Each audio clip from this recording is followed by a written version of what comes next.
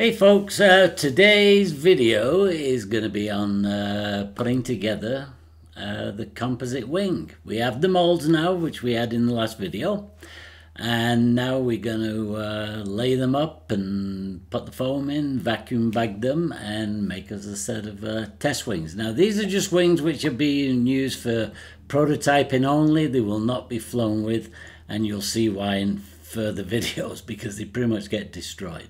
Anyhow, let's crack on. Okay, it's time to do the foam cores for the composite wings.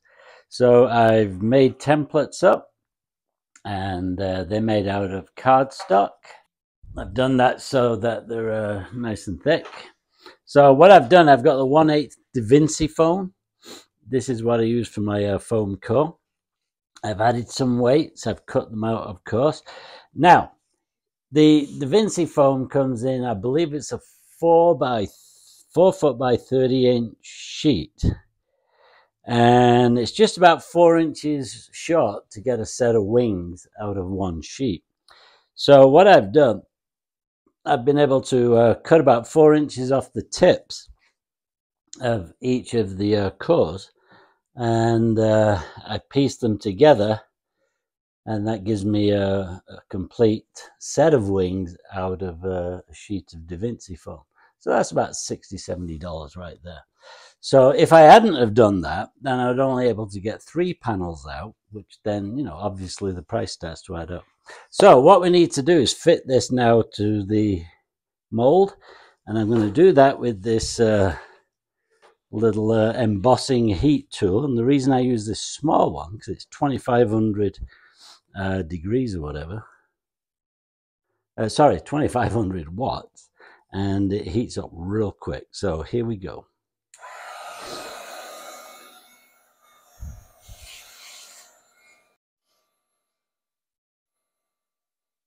I have some pretty sharp angles here, or curves, so I'm really going to get it hot so it's nice and spongy like that.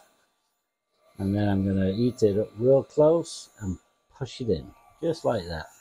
And as it cools down, it will hold the form so that when I vacuum bag it, it will be much easier. And seeing that there's no structures on this leading edge, it doesn't matter if I deform it slightly. As long as it forms and gets sucked in properly, it'll be fine. So I'll just continue heating the leading edge up.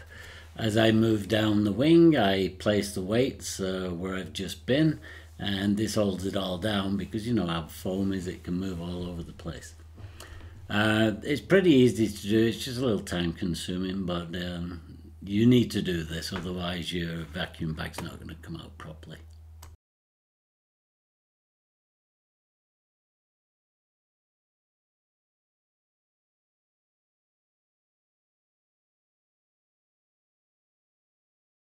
I did make the mistake of putting the PVA on before fitting the foam, so hopefully my PVA's not got messed up, otherwise I'll have to wash it all off and redo it.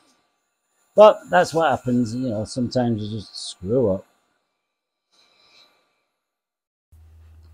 And like the idiot which I am, I did screw up the PVA whilst pushing that foam into the leading edge.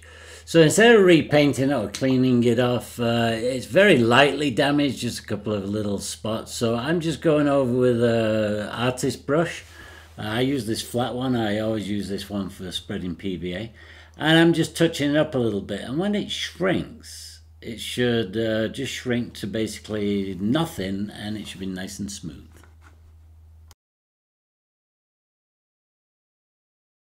Now I'm just going to rough trim this leading edge. I'll probably have to do it again once I get the cloth in, but right now I just want something to work with. So I'm just trimming it flat. Yeah, if you're going to be doing this kind of stuff, be extremely careful with that knife. It's so easy to cut yourself, and believe me, I've had my shop look like a CSI crime scene. Because sometimes when you got resin on, gets a little difficult to cut cloth and foam and anything else because it slides on you. The plane that we're building is, I showed it a few videos ago, the fuselage at least, and it was a very light beige with the sandy camouflage on it. So this is the color scheme of this plane. And as you can see, the base color is like a light beige. Then there's some kind of browny, mustardy looking color, which is the camo added to it. So the bottom of this wing is gray. The top, obviously, I've done in that color. And the leading edge is all black, which makes for a real easy paint scheme. And what we're using is this Valspar color sample. It comes in a pint jar. This is from Lowe's. So if you're living in the USA, it's a big box store. They may also be in Canada. I don't remember actually. And we keep the paint code so that we can just keep getting them refills. It's about $5-6 for a pint. And I dilute it down about 30%. I'm just putting the paint into the gun right now. Because it's latex or water-based acrylic, I put a light coat on first so that it atomizes, and that's because the PVA is water-based and dilutes with water. So if I put it on wet, I've got a risk of doing the PVA. So we're just going to get it coming out, go quick.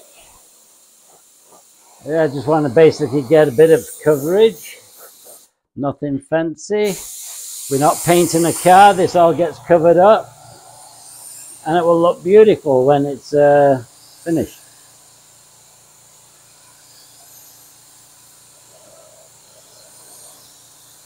Because we have a lot of rivets, especially on the top piece, I'm going to just build up the rivet coats to ensure that we get nice fill. See, it's pretty much atomizing as it comes out of the gun.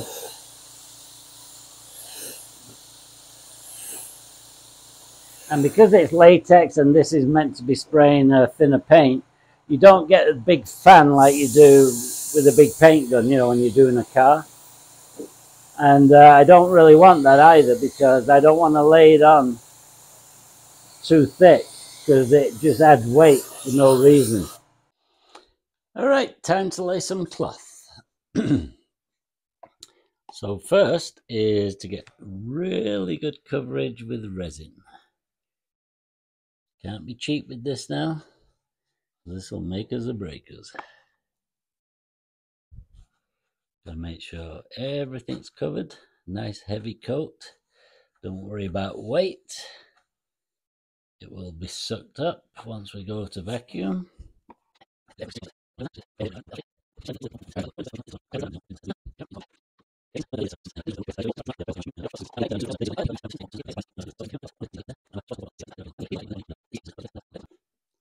Let's cut up some 3/4 ounce cloth, and we'll do that. Make sure there's no old resin on there.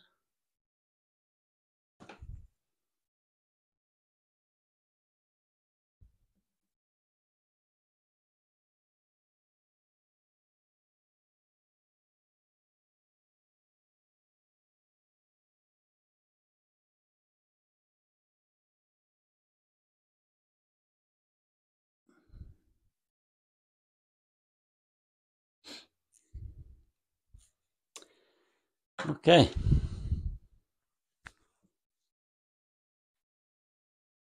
Make sure we got this right. Yes. So this is going to be interesting. So I need to get this on first. Right there, like that. That's a bit too far over. Biggest thing is to get this edge here, the trailing edge.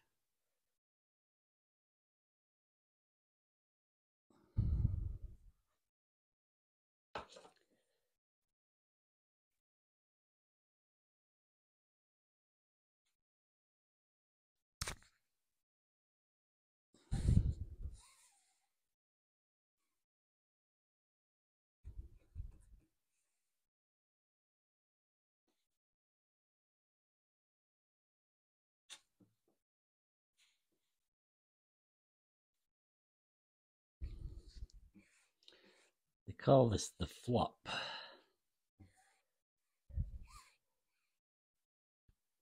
And if you screw it up, then it really becomes a pain. This part of laying the flop, or putting the first coat in, it's against the actual mold itself and where all the detail is. So it's super critical that you do not have any wrinkles in this. And you want a really good amount of resin also. The trailing edge is where the control surface's wipers will be. This is the recess in the wing, which is about 1/4 inch, 5/16, something like that. And the controls actually fit flush inside. So they must be perfect. Normally I used to put resin on the bottom cloth plus on the bottom of the foam. But this time, I'm trying something different because it uses a lot of resin that way. So I put a lot of resin on the lightweight cloth below, but and then I put the foam in. So there's tons of resin underneath, and my theory is it will suck out because it always comes through. So there's no point putting tons of resin, what's going to go to waste. So anyhow, so the top cloth going in now. So I'm just making sure I get it all nicely wetted. Then we'll put the peel ply on, which is the separator. And then the absorbent material. And we'll bag it and snag it and hope the best. See, this piece where I spliced it here, just being on the wingtip, basically it's not going to be structurally super important. So I don't mind putting a split there and piecing it, the foam that is, because the savings in material far outweighs a little bit of weakness at the wingtip.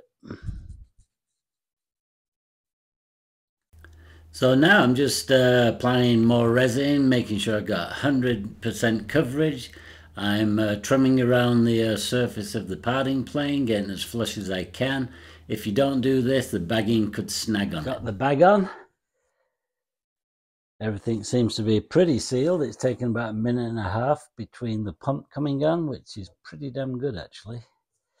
I used a sealant tape that's used on RVs for sealing windows and stuff, because I ran out of the professional stuff for composites. So I just whipped to my local big box store and found it on the shelf. Works great. Now here's a funny story. The second half of the wing did not go so well at all. I could not get a vacuum. It just would not work. I don't know why it wouldn't work. Maybe I just got lucky with the first one, but I couldn't get a seal. So my options were limited. I had no more tape left, and obviously the RV stuff was maybe a little stiffer than it should be. So I ran to the hardware store. I purchased the heaviest duty commercial grade large garbage bags that I could get, and this is what you see in the picture. Unfortunately, I didn't have time to film it because I was running out of time. The resin was starting to go stiff and I had to get it done. So I just threw the wing mold and everything into this bag, zipped it up, and it actually worked pretty good. Unfortunately, the resin had stiffened up too much, so I didn't suck as much through, and the detail got ruined. Hence, these wings become prototypes for test only. Hey, crap happens, right?